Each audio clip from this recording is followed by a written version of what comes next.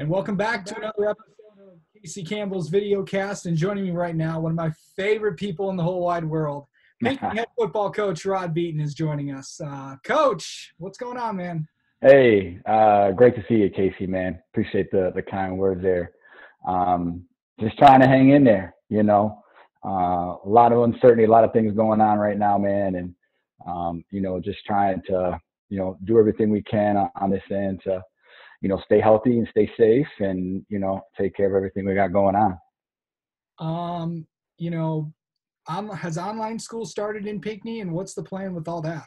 Yeah, we started rolling stuff out this week, to get kids up and running with our continuous learning plan. Really excited about it, man, to, get kids back into it a little bit and, try to keep them engaged and keep rolling the best we can. It's been interesting, but we're excited about it. I feel like our district has done a tremendous job doing the best they can with a short window of time to roll everything out and ready to really hit the ground running with everything next week. Football wise, how are you dealing with that? I mean, I know you've been talking with the kids and checking in with players. Yeah, how's everybody dealing with that? It's hard, when you're trying to do everything you do with uncertainty and not being able to, be in the weight room and, really strengthen and develop in those relationships and the things that, are at the key or at the heart, of what we do in our program. It's hard, right? Because you're so used to being in the grind and you're so used to, getting after it literally every single day. And now, not having that opportunity to do it, it's a little tougher, that's for sure. So you're just trying to, maintain and do what you can and make sure first and foremost that, you're talking with your kids and just making sure they're okay and that their families are okay. And, hopefully they're, staying a little bit engaged and moving around a little bit, so whenever we do get the opportunity to get back at it, we can, try to get rolling. Have you checked in with pretty much everybody? Yeah. We're, just like I said, constantly just staying in touch, you know what I mean? And just saying hi and, seeing how they're doing and, reinforcing the fact that we want them to, really take advantage of this continuous learning plan we have. And, also staying in touch with us as well, make sure that they're informed and make sure they know exactly what's going on. And, so everything is, like I said, you're trying to, hit a moving target sometimes, it feels like.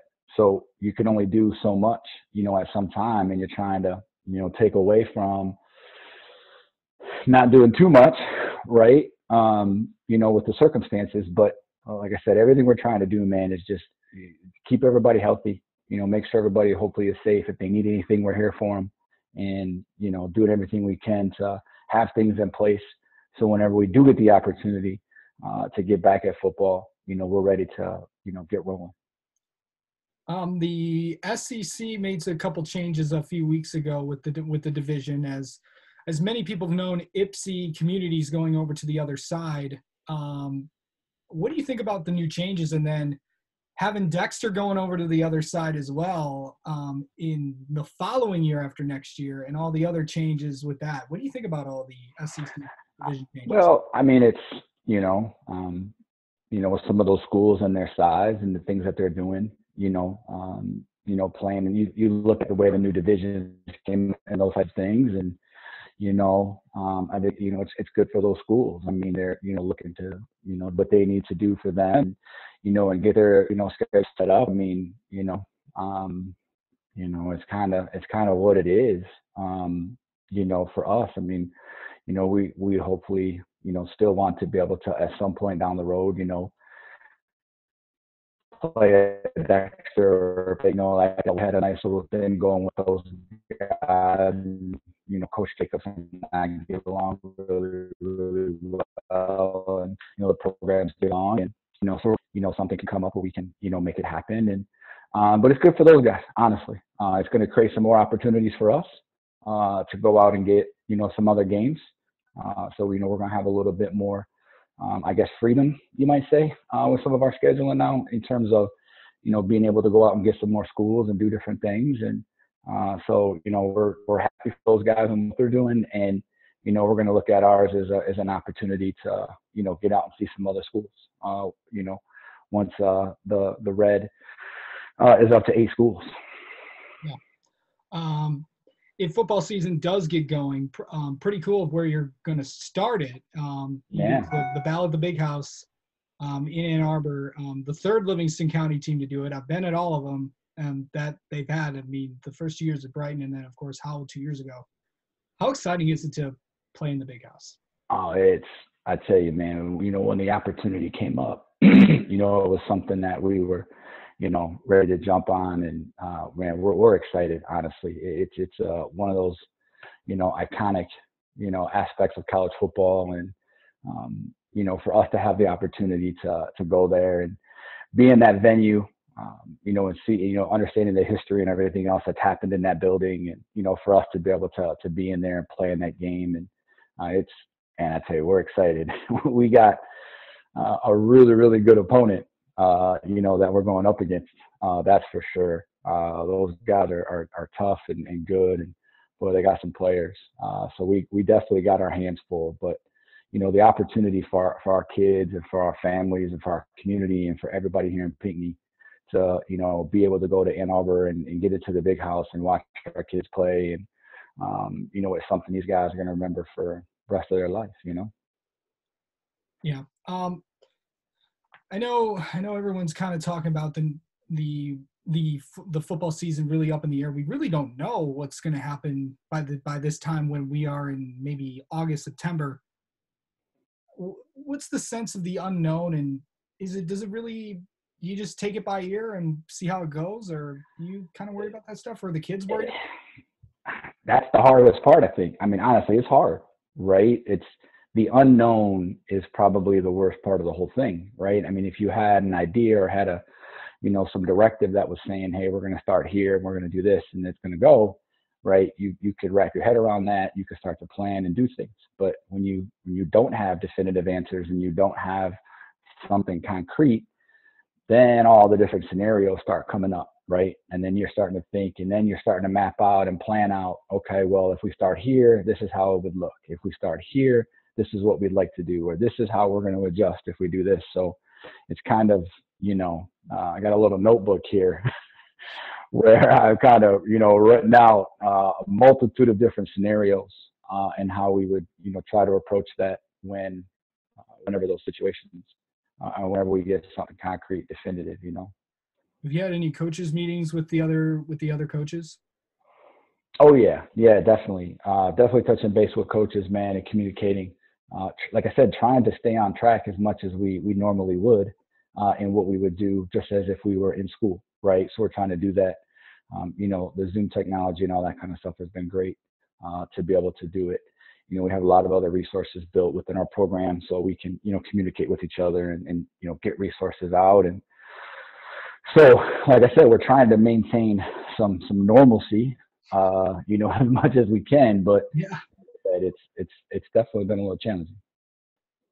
And with Zach Sealer I think he just signed with, the Dolphins, if I'm correct. Yeah. What's it like to have someone, from your town in the NFL? I know Brighton had that with Drew Henson maybe a decade ago. I'm still keep in touch with Drew, but what's it like to have someone in the NFL from Pinckney? And I know that he's been back. I think he was back in town, but one of the last basketball games that you had. And yeah, we had a Zach Sealer night at one of our last basketball games before things got crazy, where we basically just we recognize Zach for everything that he's done, for not only for us, but what he's done at Ferris and what he's now doing in the NFL, and brought him and his family back, and it was a really, really cool night. We didn't retire his jersey. We basically are using his jersey as a motivator, for the young guys in our program to want to be the next number 74. And, that's a tremendous honor. And, we got a pretty good one right now, rocking the 74. We've had a couple other really good, over the 74. So it's really established itself in the program. And, but it's, like I said, man, it's sometimes it's almost surreal, right? When you think about it, that he's doing what he's doing, and The best part about it, honestly, man, is Zach is one of the most humble people, I've ever met. I mean, it's when you meet him and talk to him and spend time with him, you don't even really sometimes think that he's an NFL guy because he's so laid back, so easygoing. Absolutely loves Pinckney football. Loves what we do, loves coming back, loves talking to the kids and seeing those things when he comes back around, man. So, and him and his family, are the same way. His family is just these amazing group of people and, totally all about what we do here, man. So that's what even makes it more special. And this year you got a chance to have a foreign exchange student live with you. Is she still there? Is he or she still there? Yeah, she is. She's an absolute sweetheart. And, she actually, is from Spain, so that Spain was one of the hot spots in Europe.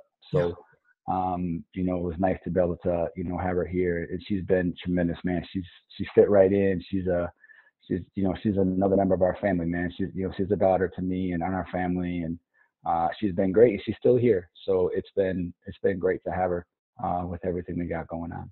When is she? I know. When is she scheduled to go back, or could that be delayed possibly with the? Yeah, you just travel? don't even know right now, man. I mean, it's just one of those things that are again kind of up in the air. So, Yeah. All right, Coach. It's been a fun. Thanks for taking this time to talk with us, and I'm sure we're going to be talking with you as August comes around, and maybe it's going to be probably totally different when that August is when August.